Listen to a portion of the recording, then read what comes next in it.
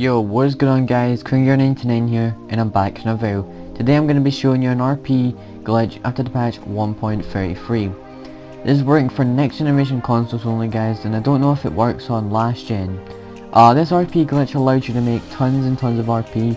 It's an unlimited RP method, and if you keep doing this over and over again, you can make a lot of RP.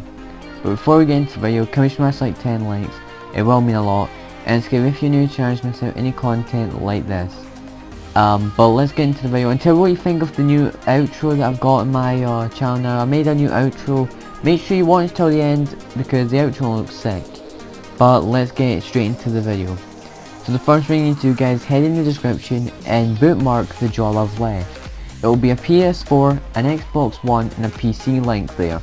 And you just want to start it up by going to your start online and then jobs and bookmark jobs. So once you get into the job, you just want to collect 7 of the cases. There's 8 there, so collect the 7.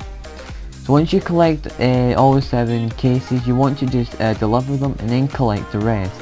This will get you tons and tons of RP, and this is how you do the glitch.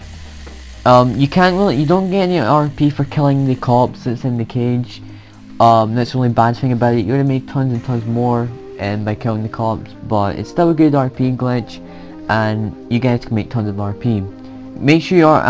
I'm rank 1429, so you can't really see me ranking up by doing this. I could only do this like probably set like 20 times, so yeah.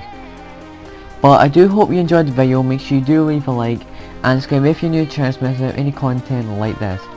But I'll see you guys in the next video. Peace out and have a good day. Peace.